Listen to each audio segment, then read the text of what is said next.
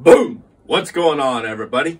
It's a beautiful spring day, and I'm here at the rock quarry where they're having the first antique truck show of the year.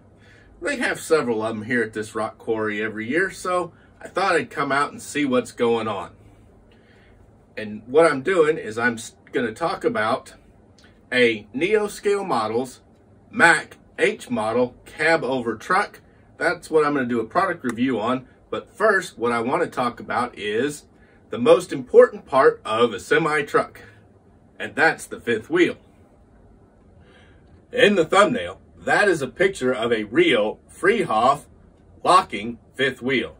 That is the fifth wheel that started and makes the basis for all of the modern day fifth wheel trucks that we have out there, from your pickups all the way up to all your semi-trucks. And what I'm doing now is I'm standing behind an H model Mack that actually has an original Fruehauf Automatic Locking fifth wheel. The fifth wheel that revolutionized and made all modern day fifth wheels work and made hitching up trucks and trailers so much easier today. And it's right here. All things start with a need. It was easy to turn a two-wheeled horse-drawn cart, but two wheels were not enough. So someone invented a four-wheeled cart. That presented a problem: how to turn it. A need was created, and someone had to invent a way to turn the cart. The obvious solution: turn the front axle. Many ideas were tried. Some were successful, but many failed. The real problem was how to connect the bottom of the cart to the front axle so that it would turn and maintain stability for the cart. Again, many ideas were tried.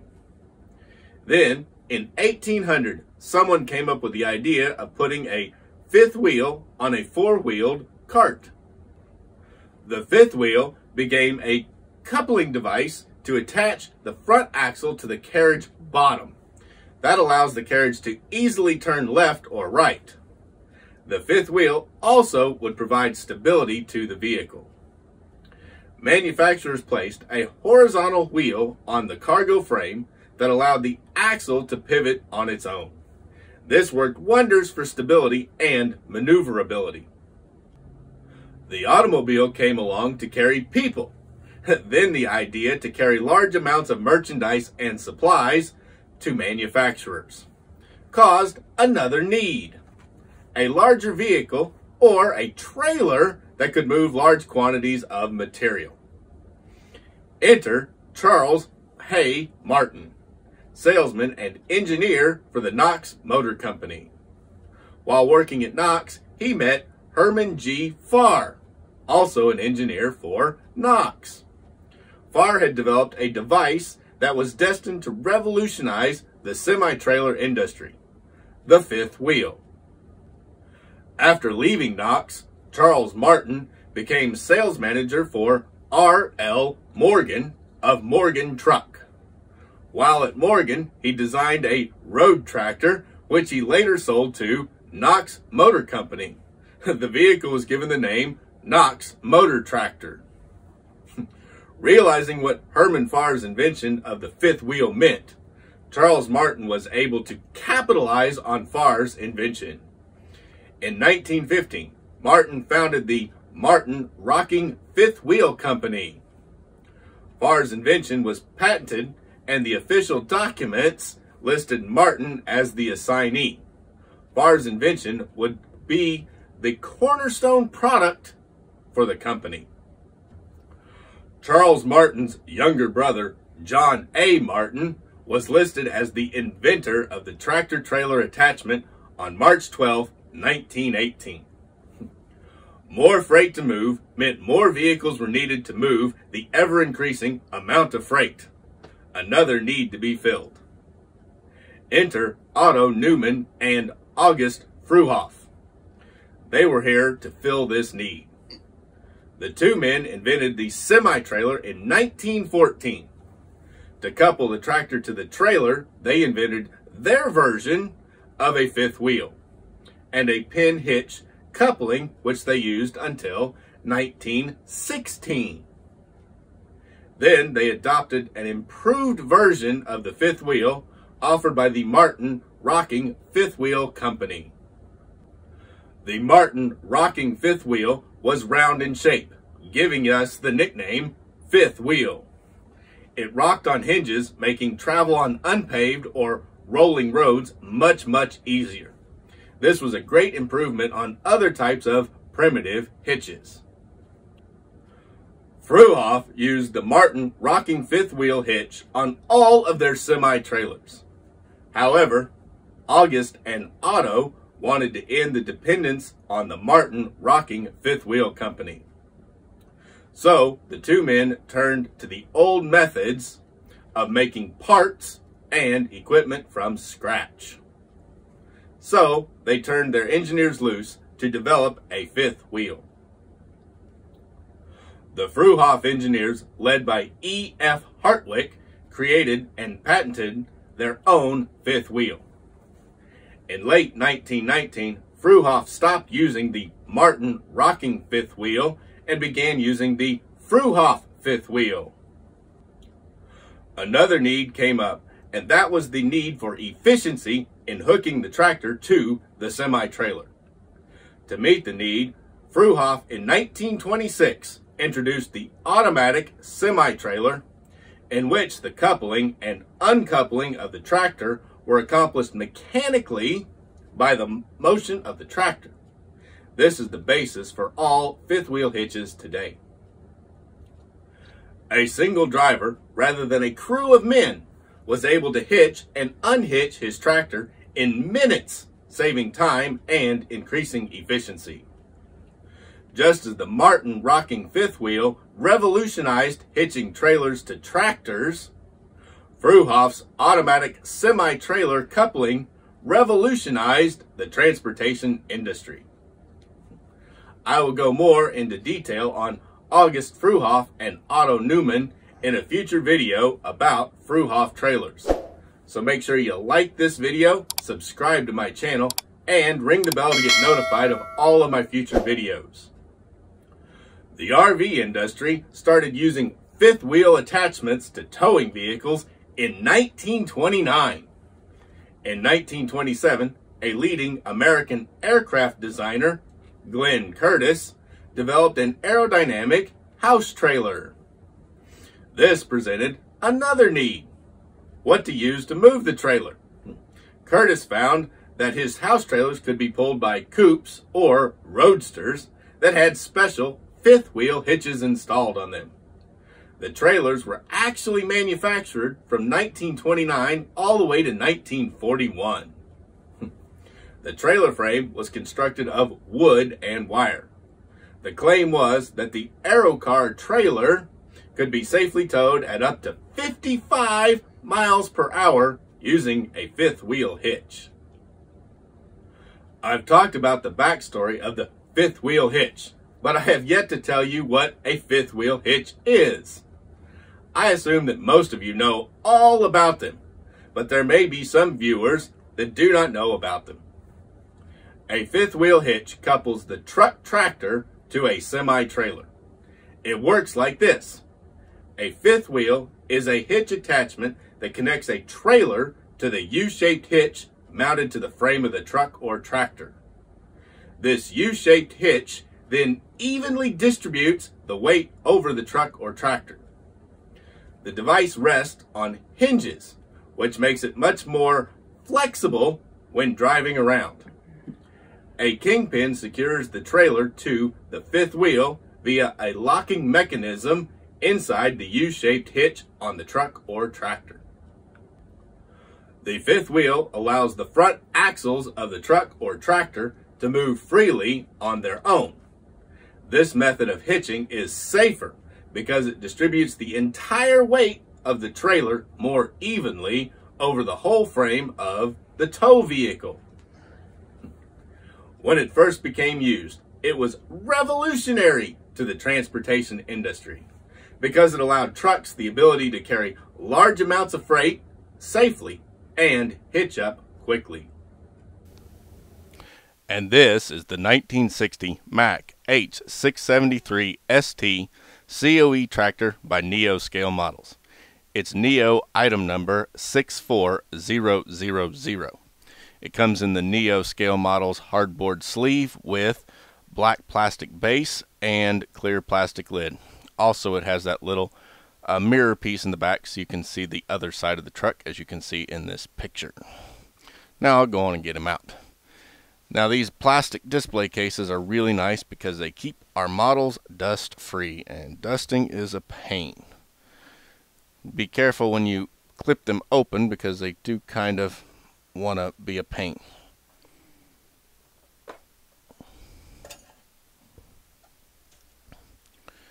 Now normally this truck is screwed down with 2 Phillips head screws to the base plate, but I already took those out for convenience. Now let's go on and pick this guy up closer so we can really see him. There we go. Isn't that sharp? Let me move my thumb out of the way there. There we go. It rides on 6-spoke Dayton wheels on the front and the rear. It has duals on the rear. Those wheels are painted real light cream colored. And then they have the chrome center caps with a Mack lettering tampoed in the center. Now they're not really chrome center caps, they're a hot stamping process right there, which is a great compromise. It gives a nice chrome look, and it doesn't actually require the extra ABS parts to chrome plate. There's the fuel tanks on both sides, and then they have 2 black bands, and those bands are what would normally mount them to the frame. There's a step here, and it looks like an air cleaner there, or maybe it's just the pillow that the cab mounts on. There's also right here a step, and then it goes up to this diamond plate piece here with a little walkway. See how the cab rolls around? Also, you can see how this is not a more traditional COE that we're used to, where the cab is flat with the sidewall and the flat with the front. It actually sets back a little piece, and you've got just a semblance of a hood here. This is more known as a bubble nose or a bull nose type cab. There's a Mack Bulldog logo, and that is a photo etched metal piece, and it is applied right there on the toolbox door. There's a little vent into the sleeper. This grab bar is a wire piece that's bent and put in place. The door handle and the mirror are resin pieces, and they are then applied after being painted silver. The roof lights are individual pieces. We'll turn up this way. The roof lights here are all individual pieces. There's 5 of them, and they're painted silver. Then they are tipped with a little bit of orange paint so that it looks like they have amber lenses.